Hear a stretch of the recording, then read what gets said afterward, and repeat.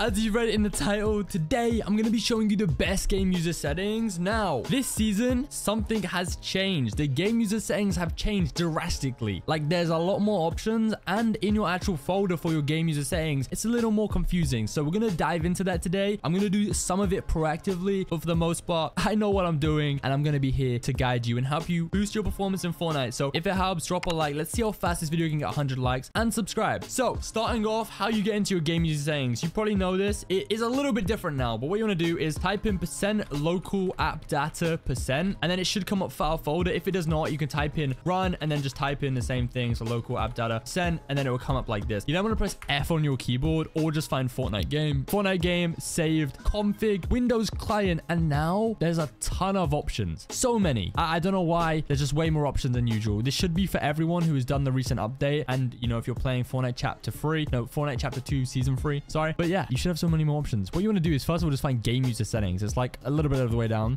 Just double click in this. We're going to start here first, and then we're going to go into the other settings, just kind of have a look at them and see if there's anything that we can change there that is like drastic. A lot of it's for like the little other game modes that don't really relate to your main, you know, Fortnite, your arena, your ranked, your creative, but we'll have a look. Also, if you want to just download this file and just trust my vision, you can do that. Join my Discord. It'll be linked in my Discord because, you know, we can't put this kind of file in my YouTube description. You can definitely leave my Discord after. I don't mind.